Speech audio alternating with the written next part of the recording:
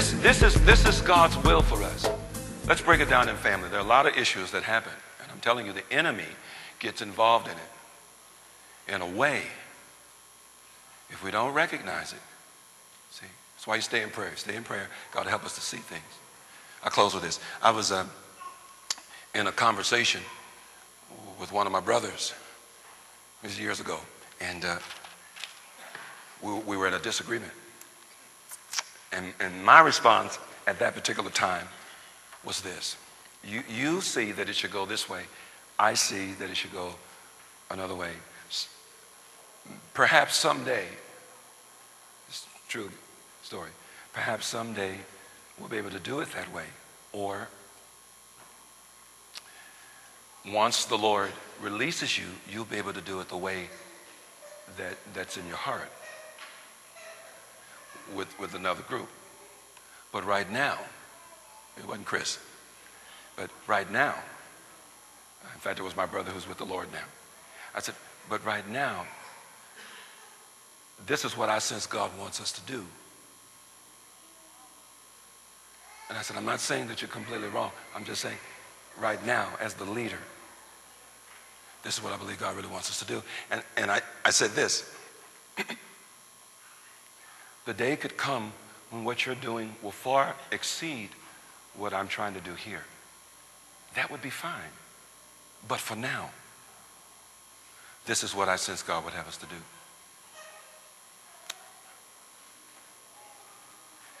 Three or 4 years later, I discovered that we were really having a hard time in our relationship. And it stemmed from a lot of other things, but this became a major component of it. And he felt such rejection and so many other things like that. And I got frustrated. My parents were living over here in Shenandoah at the time, 4200 block. And I was staying with them, and I came to the Lord in prayer. I said, God, I don't get this. What is the problem? I got on my face and began to pray, and as the Holy Spirit helped me to pray, even in the place of other tongues, the Lord showed me what looked like a little video.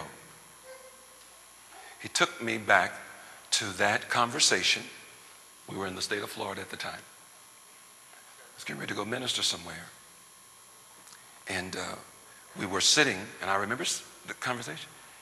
And I saw myself, and I heard myself say the words that I was speaking to you, just share with you. Those words left my mouth. God showed it to me, so I don't have to make this up. Those words left my mouth like crystal clear water. Because I thought maybe it was the way I said it. And when those words left my mouth, it was like a stream of crystal clear water. Then I saw a wind come over that water. And that water calcified and became darts and daggers. And went right into his heart, and I saw it pierce his heart, and he was bleeding. And I said, but God, that wasn't, he finished it. He said, I know it wasn't you. The enemy colored those words and drove it like a dagger in his heart. He said, now I want you to apologize for two things. I said, sir, he said, I want you to go apologize to him for not coming to him sooner. And I want you to apologize and repent before him for not giving this matter greater prayer before this time, because the damage is great now. I said, but God, I didn't mean it that way.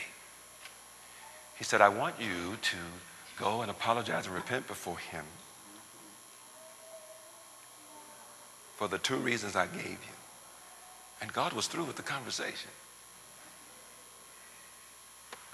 And so I went and I shared with Mark the dream, that vision type dream that I just had in prayer. And he dropped his head and he said, that's true, Ray. I felt like that for years. So I apologize for the two reasons that God told me to come and apologize. You know, some offenses have gone on and on because there's been a refusal to even pray about what you knew in a seedling form was a problem. You just went on.